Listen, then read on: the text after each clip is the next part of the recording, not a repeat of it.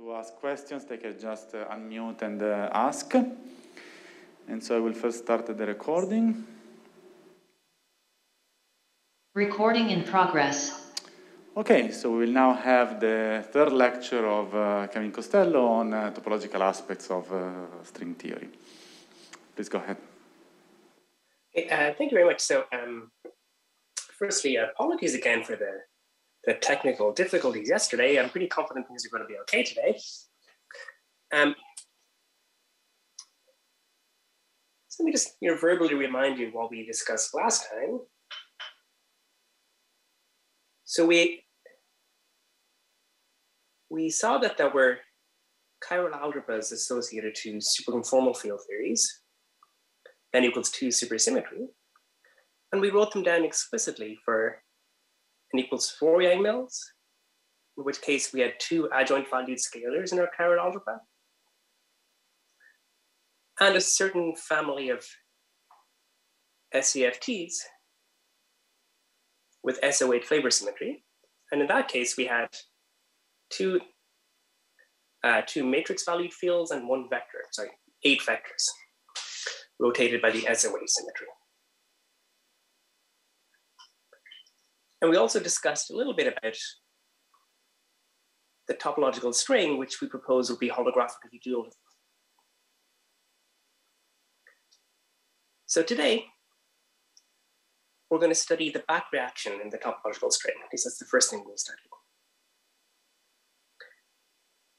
So last time we wrote down the field sourced by a brane in the topological string.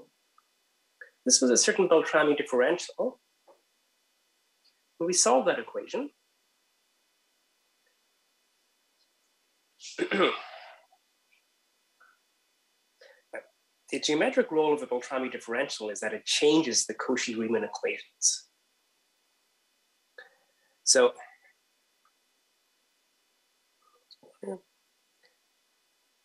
in our case, in the deformed geometry, the original coordinates were W1, W2, and Z. And here,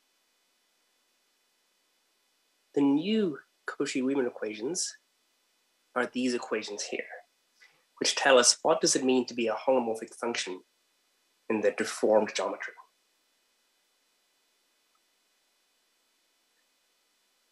So let's solve these equations, and then we'll find that the deformed geometry is ADS3 times S3. Let's go up a little bit. So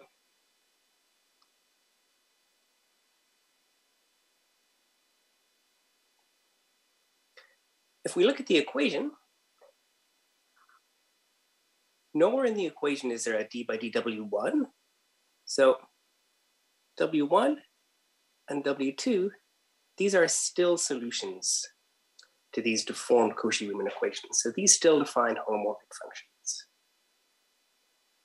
However, if we look in the equation, we see that there's a d by dz. So the function z will no longer be holomorphic. You can instead see that there are two new holomorphic functions, which I've called u1 and u2 here, given by these expressions. u1 is zw1 plus n over normal w squared w bar 2. u2 is something similar. And it will take you half a minute to stick u1 and u2 into these equations and check that these equations are solved. So w1, w2, u1 and u2 are the holomorphic functions in the new geometry. However, they're not independent. As you can see, u1 w2 minus u2 w1 is equal to n.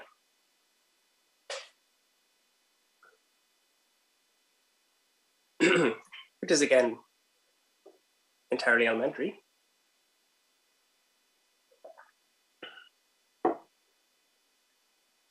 So we conclude that the deformed geometry is that defined by this equation.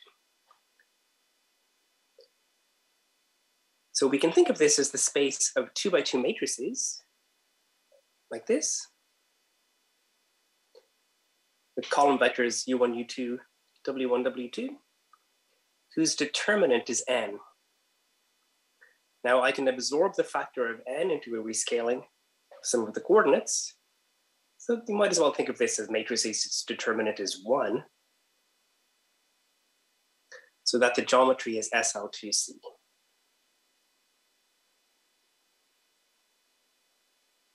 Okay, so this is the topological string derivation of the back reaction.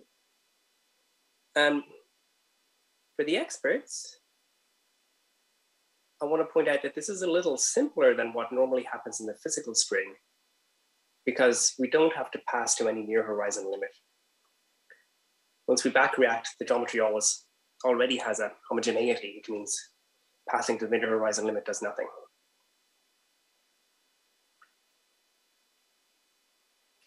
Okay. Well, are there any questions about this computation?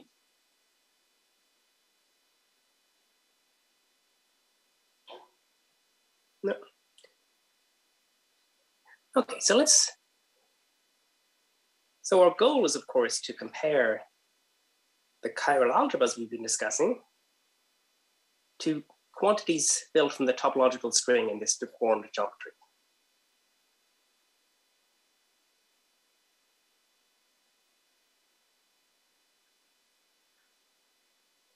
So if we go back to think about the more familiar ADS5 times S5 holographic dictionary, the very easiest thing you might see is that in ADS5 times S5, the symmetries of the CFT are the same as the isometries of the geometry. This is a very basic and elementary check, the ADS CFT correspondence. So, well, the isometries of ADS5 times S5 are SO6 times SO42. And here, SO6, that rotates the 6 scalars of n equals 4 Yang mills. And SO4,2, that's the conformal symmetries of the force sphere. And the symmetries of the force sphere which preserve the metric up to available scaling. So because it's a CFT, these are symmetries of n equals 4 Yang mills on the force sphere. So what we're going to do in the twisted holography setting is that we're going to check that this statement holds. But what we will find is that it's a much richer statement for us because the group of symmetries will become infinite dimensional. And therefore will give us a very, very strong constraint.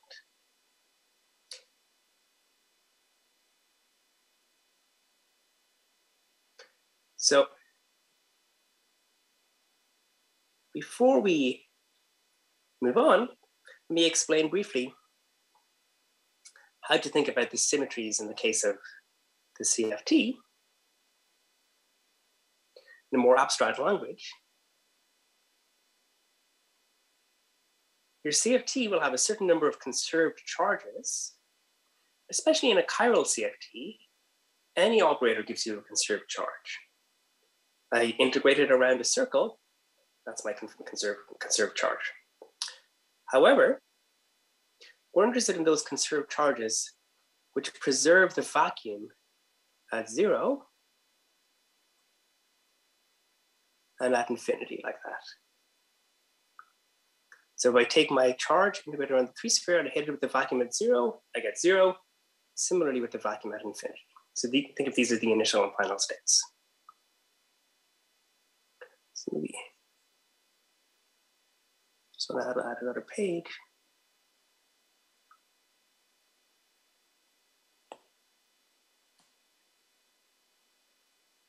Why is this a good thing to do? So charges like this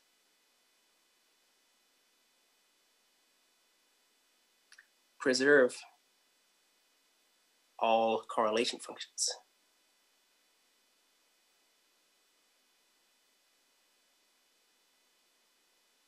So I can have a picture like this where I have local operators.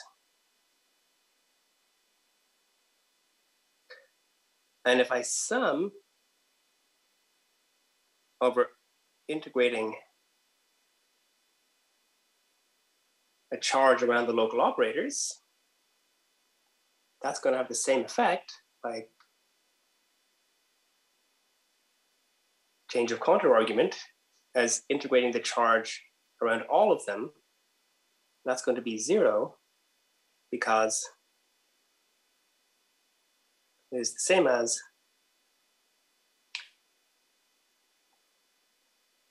integrating my charge against the vacuum at infinity.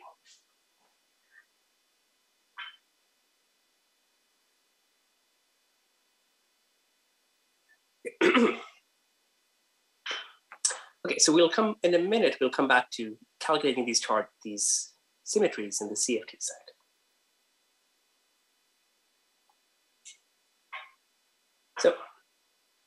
So back to the topological string side. What will be the analog of the isometries? Well, we know that general relativity is covariant under diffeomorphisms. And of course, diffeomorphisms are the gauge symmetries of general relativity. And the isometries are those gauge symmetries which preserve the field configuration you start with. Like they preserve the vacuum field configuration, which, the metric on ADS5 times S5. So the kind of thing we will study that will replace isometries will be gauge symmetries preserving the vacuum field configuration. So let's study what that is. Let's look in the type 1 case. So the fields, well, the solutions to the equations of motion more precisely,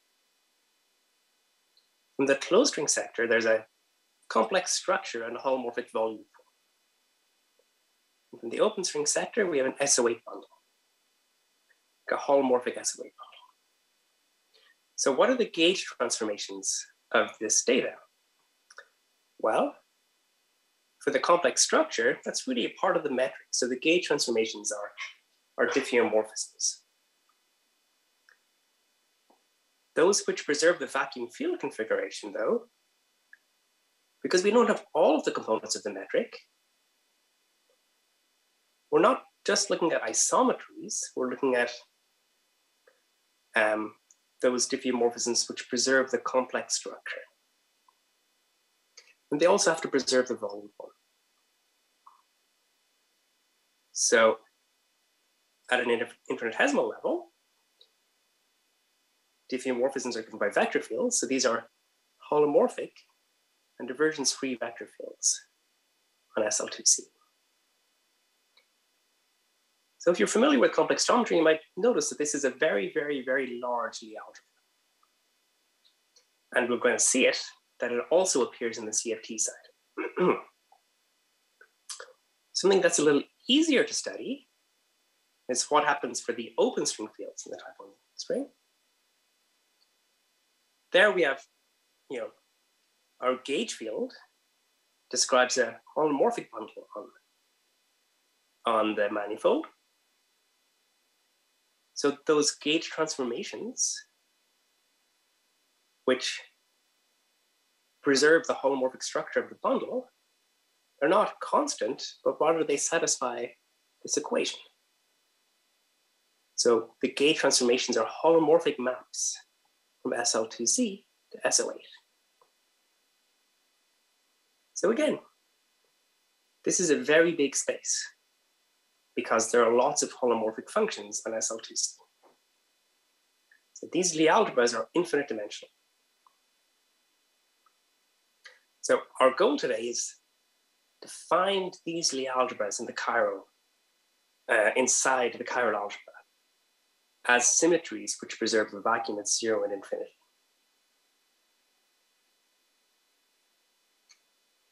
I have a question. Yeah?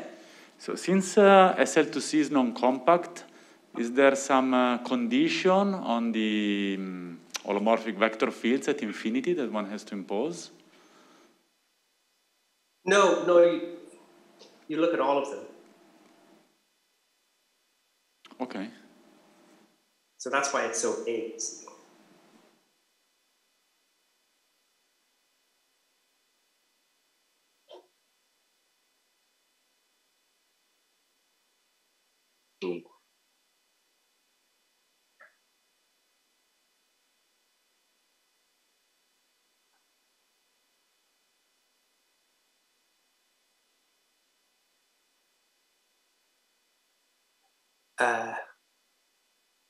Okay, so let me try to write a little more explicitly what the open string algebra is. We're looking at holomorphic functions from SL2C to the Lie algebra SO8. So what kind of thing is that? An element of it is going to look like product of an element of SO8.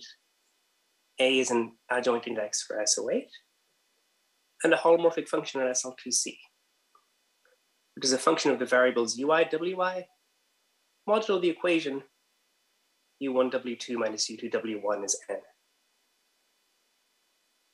So let's look at the quantum numbers of these symmetries. How do they transform under the natural kind of evidence symmetries one has? Well, of course, under the global SO8, these expressions live in the adjoint representation.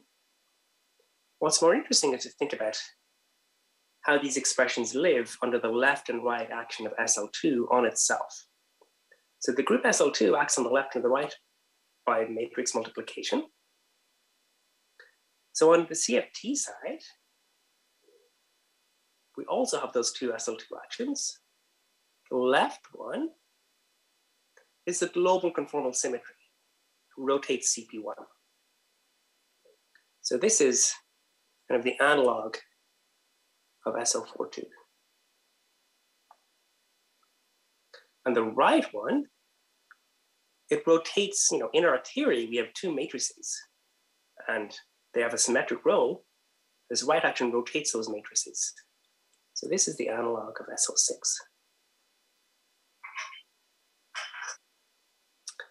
Now, how does a function on the group behave under the action of left and right multiplication? Well, fortunately, there is an old theorem from the 1920s or something, which tells us this.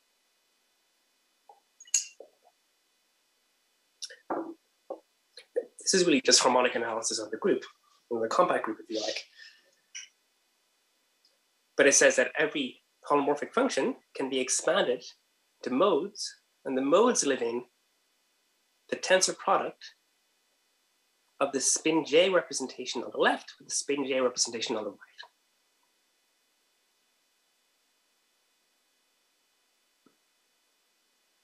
So our symmetries are then in adjoint of SO8, tensor spin J on the left, spin J on the right. Okay, and so we should keep this in mind because we want to reproduce this from the CFT side. Well, when we want to identify the algebras we see on the topological string of the CFT, we also want to identify them not just as vector spaces, but also the structure constants of those algebras. So let's write down some structure constants as well, and then we'll see if we can reproduce them on the CFT side. Oops, no, that comes later, sorry. Take that back. I will discuss the structure constants later. So what we'll do now is find symmetries with exactly these quantum numbers in the CFT. So how does that work? So if you remember in the CFT, the elementary fields are 8 vectors and 2 matrices. And these matrices have certain symmetry properties. And the gauge invariant operator is going to be interested in, the single trace ones are vector, bunch of matrices, vector. Because of the symmetry properties of x1 and x2, this expression is anti-symmetric in the OR-S indices, so that it's in the adjoint of SO8. And under the conformal symmetry for the CFT, this is an expression of spin m plus n over 2 plus 1, because the i's and the x's are all of spin half. Now, it also lives in some representation of the SL2, which rotates x1 and x2, and it's in the representation of spin m plus n over 2 of that SL2. So we've listed the open string operator and which representations it lives in. But to reproduce the quantum numbers we saw on the holographically dual side, we should recall that we're not interested in all operators or all modes of operators. Rather, we're interested in those modes that preserve the vacuum at 0 and infinity. So this picks out a subalgebra of all of the modes. Some people call this the wedge algebra. Now, how is this defined? If I take the contour integral of some operator, I take some mode. You ask, okay, when does this preserve the vacuum at 0? For that, you need k to be positive, like non-negative, because if k was negative, then I hit it with the vacuum at 0, I'm going to get some derivative of my operator. And then you ask, does it preserve the vacuum at infinity? Well, we change coordinates. Z goes to 1 over Z. And I pick up some powers of Z from the way the operator transforms, which is dictated by its spin. And you find it preserves the vacuum at infinity if k is in this range, where J is the spin of my operator. So for example, if I had a spin 1 operator, then only that is in the algebra.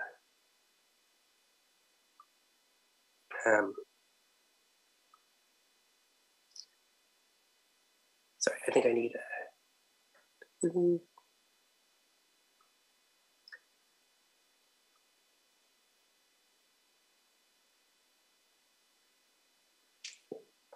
page to explain this.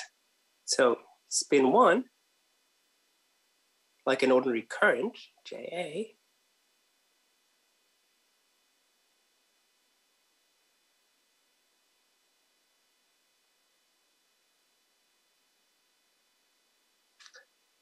so the if I have a spin 1 operator, maybe it satisfies a Cas-Moody OPE, then the global symmetries will be a finite dimensional Lie algebra. If I have a spin 2, like the stress energy tensor, then this constraint tells me that we have naught less than or equal to k less than or equal to 2 j minus 1, and if j is 2, we have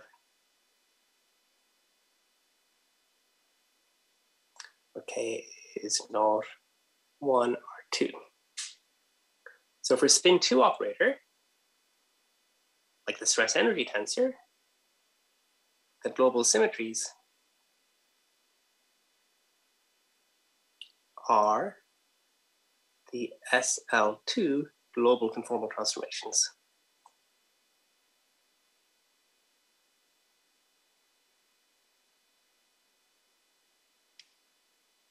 As you increase the spin of the operator, you're getting more and more global symmetries.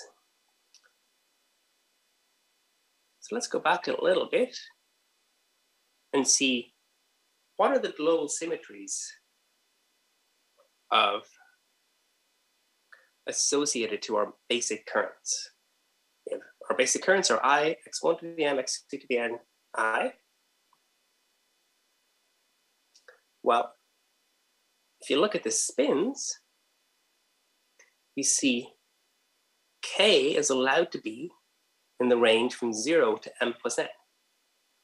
So these expressions, they're in the adjoint of SO8, of course, and they're in a representation of spin m plus n over 2 with respect to both the SL2 conformal symmetry and the SL2 symmetry which rotates x1 and x2.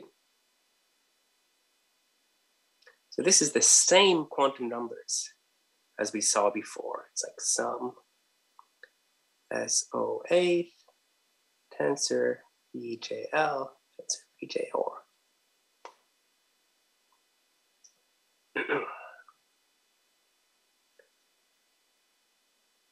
So if there are no, are there any questions there?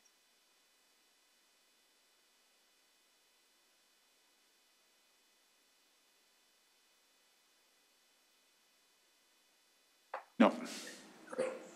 Okay, so what have we seen so far? On the topological string side, we looked at the analog of isometries. We found this big algebra, maps from SL2C to SO8. And on the CFT side, we looked at those modes which preserve the vacuum at 0 and infinity, and we found something which looks the same. At least something that has the same quantum numbers. I haven't explained how to calculate the quantum numbers of the closed string operators, but it's not hard to check that they also match.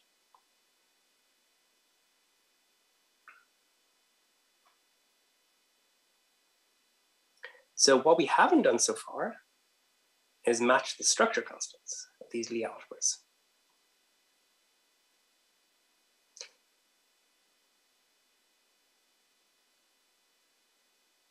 So the way it's going to work is that here T is some element of SO8. I'm writing this where R and S are vector indices for SO8, and things are antisymmetric at R and S. So holomorphic functions from SL2C to SO8, they look a little like this. At the lowest level, I just have those constant functions here, which are these. Then I have those functions which are linear in the coordinates, TRS-UI and TRS-WI. These are going to get sent to IXI. The distinction between the UI and the WI is whether or not there's a Z, DZ, or just a DZ. And the same happens as you go down. So we need to be able to match the non-trivial commutators.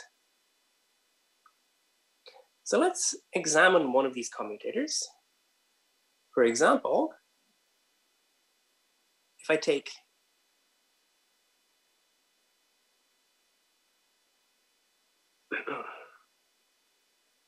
TRS times U1, TPQ times W2, and I commute them, all I'm doing is I'm taking the SO8 commutator of these matrices. These are antisymmetric matrices. I'm just commuting them. And then I'm multiplying the functions. In particular, if I specialize these indices to particular values, you find T12 U1, T23 W2 is U1 U2, U1 W2 T13. Similarly, T12 U2, T23 W1 is U2 W1 T13.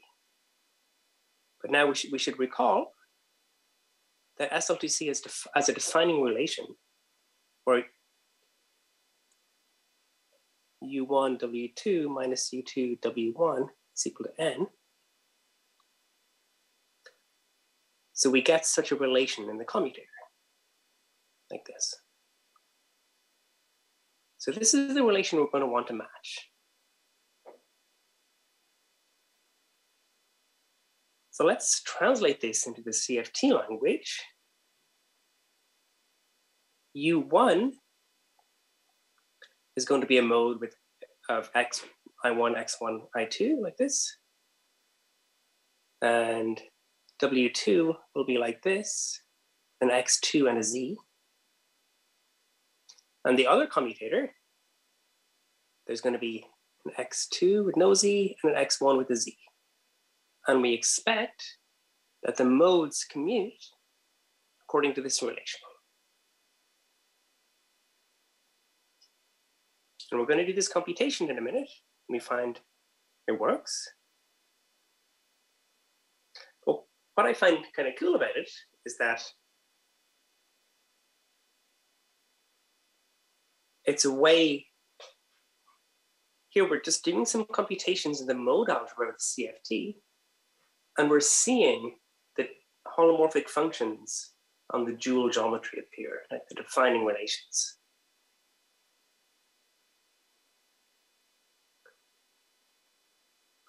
Okay, so let's go and do this computation.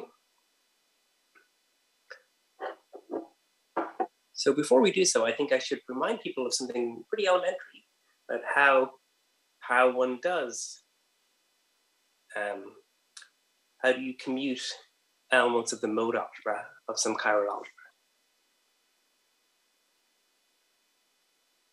So in general,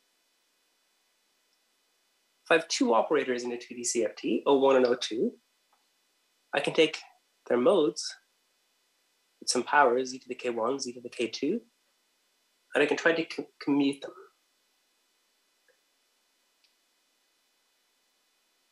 So the commutator is just the difference between two contour integrals, where here, on this contour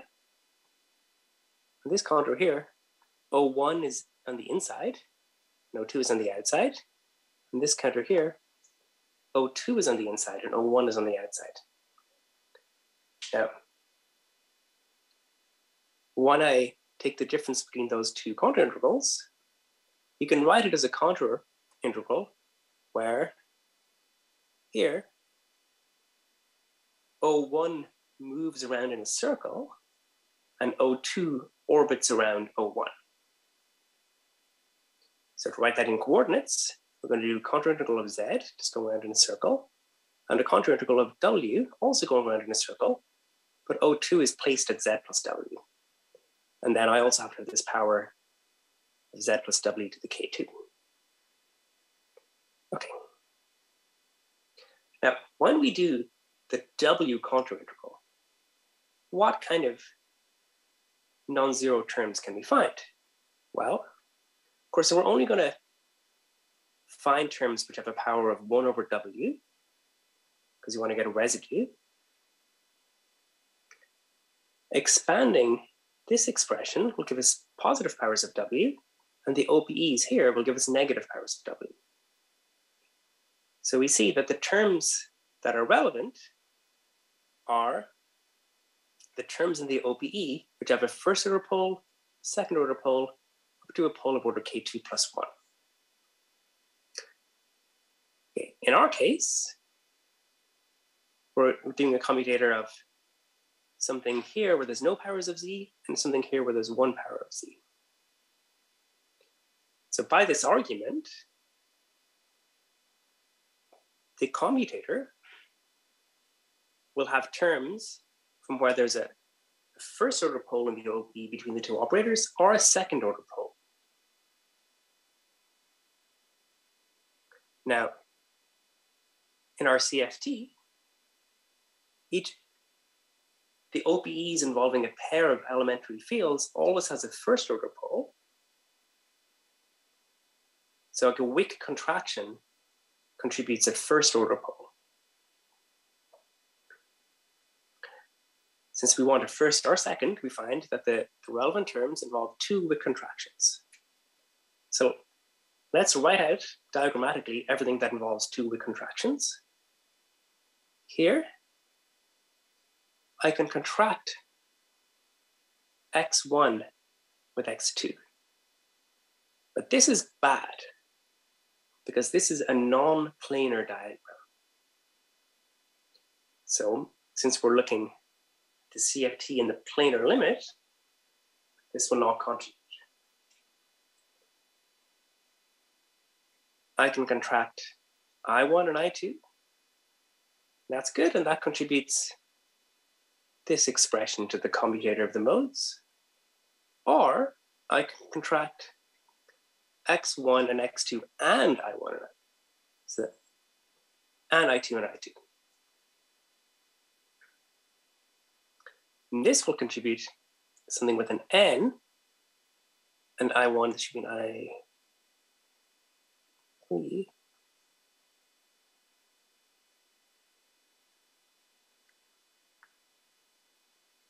This will contribute n, I1, I3. And the reason for the n is, in the usual large N combinatorics, when I have a loop like this,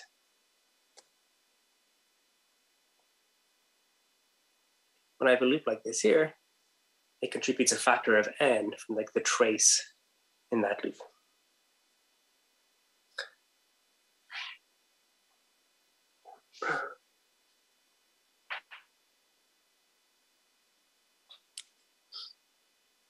So I think, so now we've pretty much gone through the proof.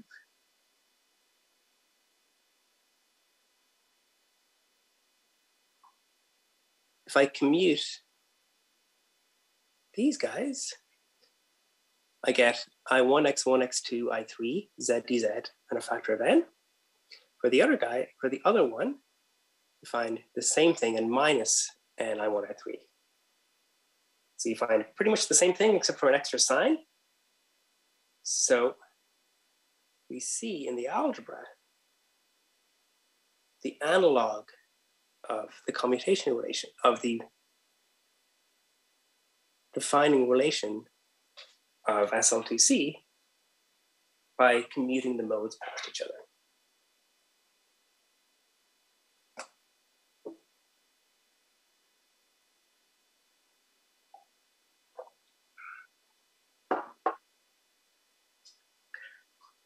Okay, so this is really easy, but fun. So, any questions?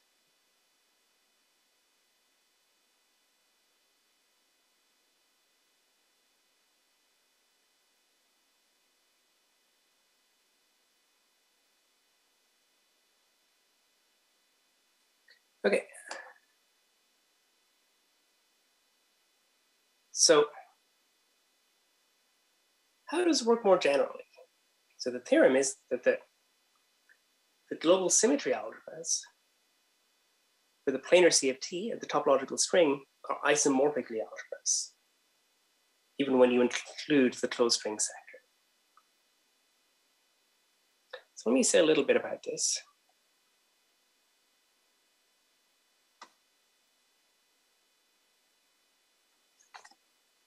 So the general case. Maybe I can ask you a question, actually. Sure, yeah. So on the chiral algebra side, if I understand correctly, we don't have to take large n, right? We can understand this chiral algebra at finite n with small n. Where do we see the need for a large n to match with the topological string? I mean, here we had a match, but we've dropped the 1/n corrections, the non-planar diagrams. So where would we see those corrections? Right, so this gets into things which are a little tricky, but possible to do. With involving, you can try to compute by various methods. So the diagram we dropped looks like this. These are contracted here. But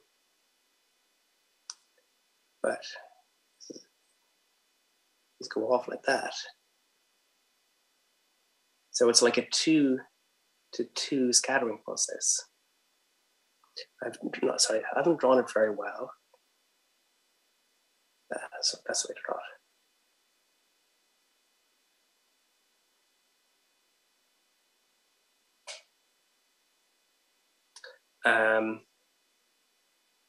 And one can compute. So there are one loop corrections to the OPE in the topological string, and these capture it. So it is possible to see it, but it's a little tricky. So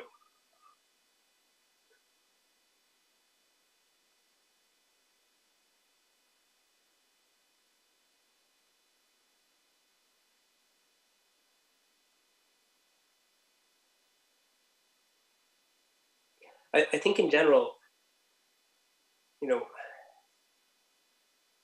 I like to be optimistic and think that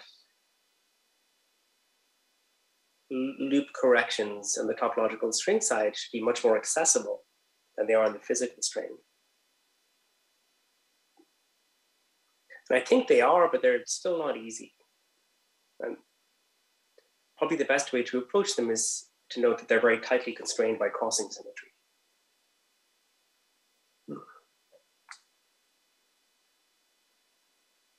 Okay, thanks. Of course, the other way, and large N appears, is that there are trace relations. And I don't know how to see those in the topological string at all. Okay, so in general,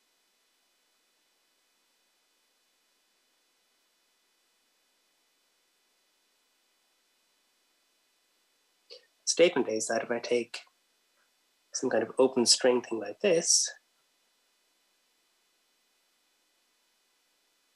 the planar ones, I have to contract a bunch of adjacent stuff. Some other ones go off. That. This is a 2-to-1 kind of open string process. In CFT, that if we're looking at the global symmetry algebra, that this matches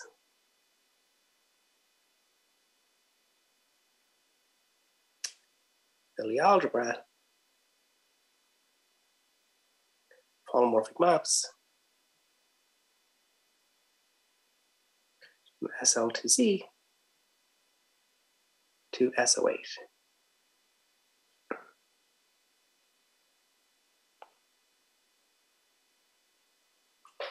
And similarly,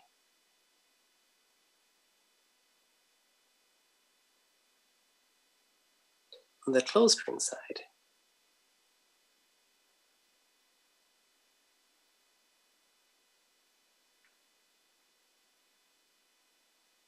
we take modes of this guy in the global symmetry algebra,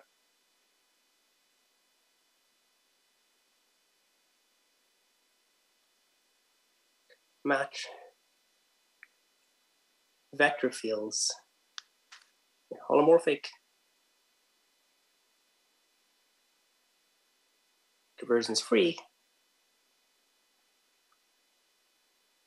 vector fields on SL2C. So how would we prove this?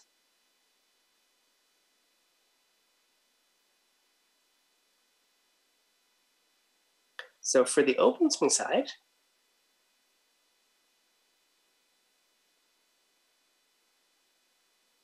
we're done. Because the algebra is generated by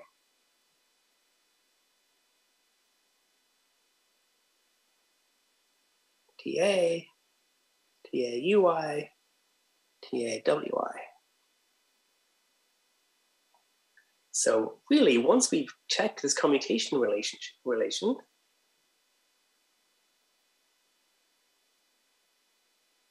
algebra, basically the Jacobian entity, so on, tells us the two algebras must be the same.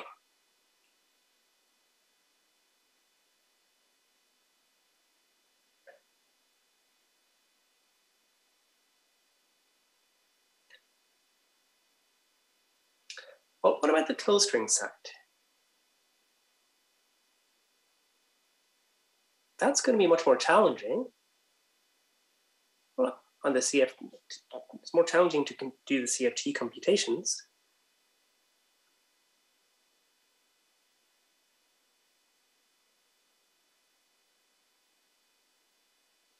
We're going to use the following trick. Vector fields on SL2C are derivations of functions on SL2C.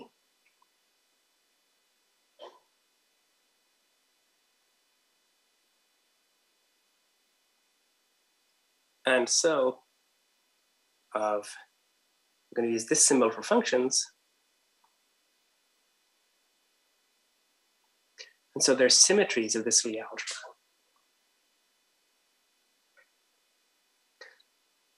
And on the CFT side, you can kind of see explicitly why the closed string fields have to be symmetries.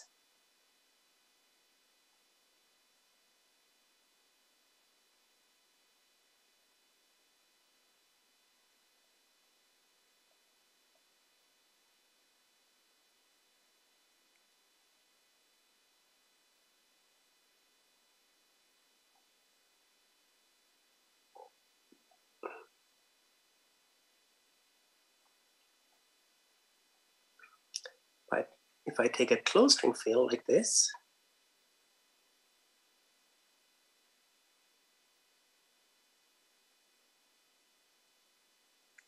the commutator of this with an open string field looks like, into these go past,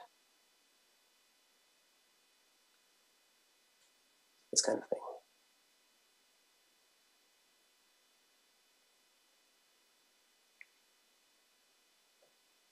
And you can check this kind of, well,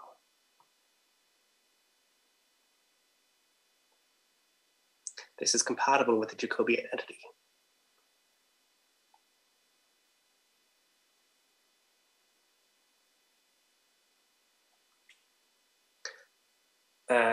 So I've kind of very briefly sketched why the argument we just gave. Well, very simple. It is enough to allow us to constrain, just using algebra, all of the symmetries, and to see that for the closed string side too, we also get vector fields on SL2C.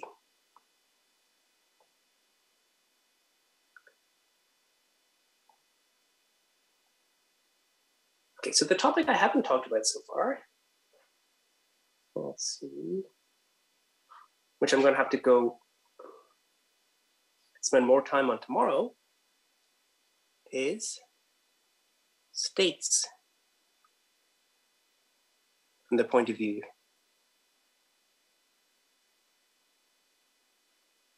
of holography of the topological string.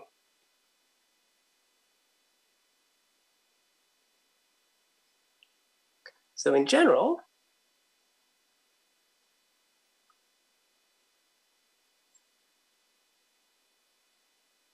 ADS-CFT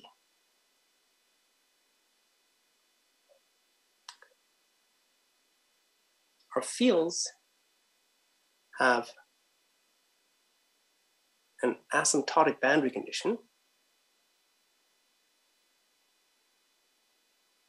on ADS. So suppose we write ADS in Euclidean signature as like the upper half plane, then roughly there's the fields one wants to consider have some prescribed hole in the radial parameter R.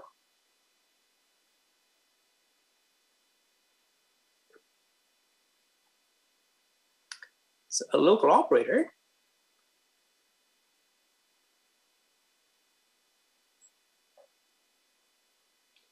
is a modification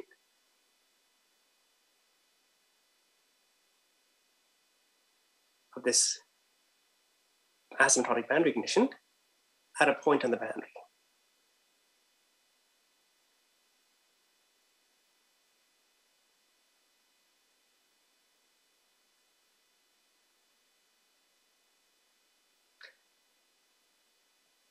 So,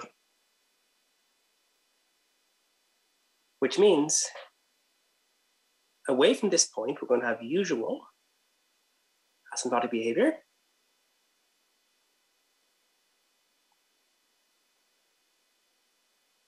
And at this point, we're going to have modified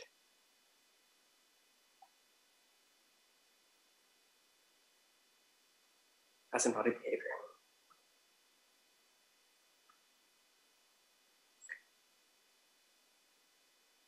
So I don't know if this is a familiar picture to people, but it relates to the more standard one by saying that, so equivalently, if we modify the boundary conditions, we can find a solution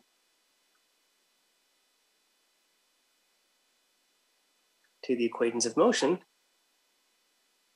with the modified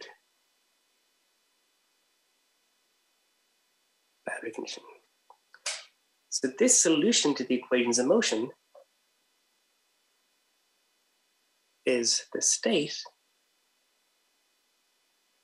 on ADS corresponding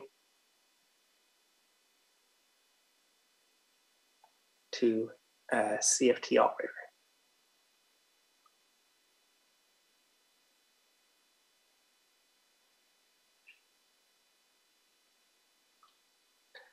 So I want to explain how to implement this in the case we're considering of SL2C.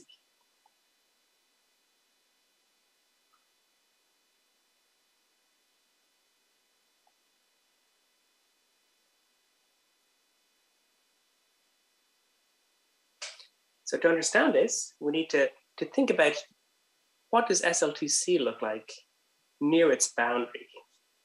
SL2C is like U1 W2 minus W2 U1 equals N. That's up. So to understand the boundary,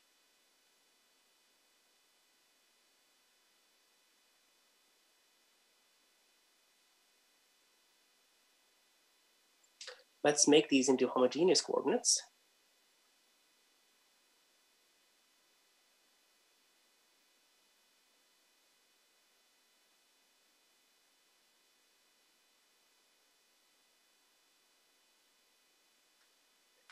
And then the equation will be U1 W2 minus W2 U1 equals N V squared. So now I'm lifting everything into homogeneous coordinates and then writing SL2C as an open subset of a quadric in CP4 as I'm opposing this quadratic equation. So, just like it started life as a solution of a quadratic equation in C4, and I'm adding on some points at infinity to C4 to get CP4, then I want to see what the boundary of SL2C is in this compactification. The boundary divisor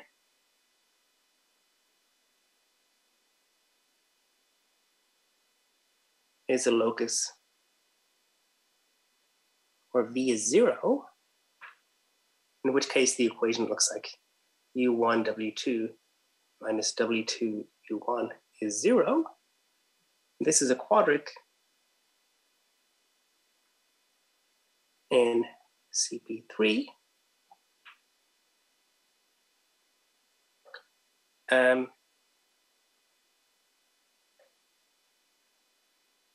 Well, as you might have seen in Anna's lectures, it's kind of standard in the study of scattering. Quadrics in CP3 are parameterized by CP1 times CP1.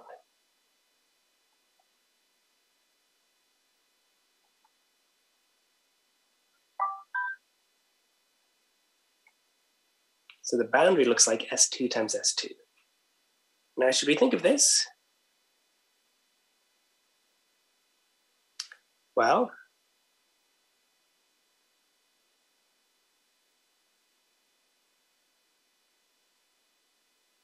ADS3 times S3 is SL2C. The boundary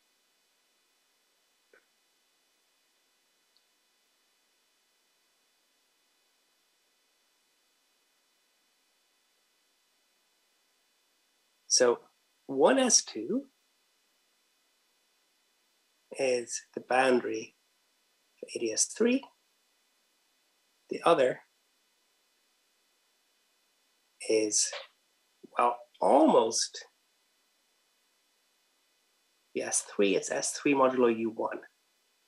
So they're related by a Hopf vibration.